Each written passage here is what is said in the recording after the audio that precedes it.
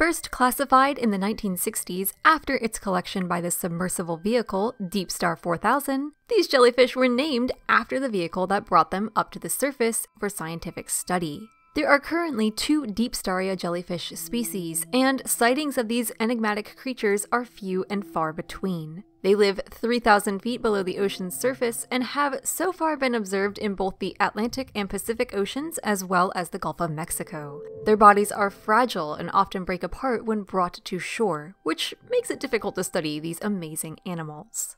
Deepstaria jellyfish could also be known as the plastic bag jellyfish or even the deep sea blanket due to their unique body shape. These jellyfish lack tentacles, have a thin umbrella-shaped bell, this looks like a net when viewed closely, and they have long oral arms. The net-like structure on the Deepstaria jellyfish is believed to be a connected network of canals that make up this animal's digestive tract. Unlike other jellyfish who capture prey in their stinging tentacles, Deepstaria jellyfish engulf their prey whole, encasing food items in the thin membrane that makes up their bell.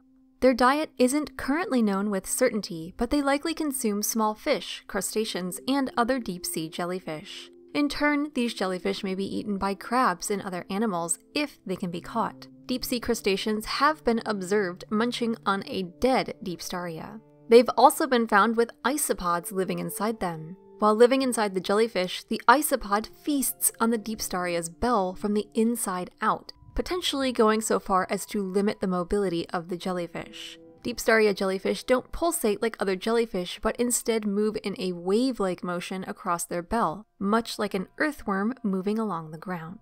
In size, these jellyfish can reach more than 2 feet long, though this can be difficult to decipher when they're being pushed around by currents created by submersible vehicles trying to capture them on video. They're shapeshifters. How they reproduce, how long they live, and many other facets of their life are still unknown. One thing is certain, however, these are some amazing underwater animals.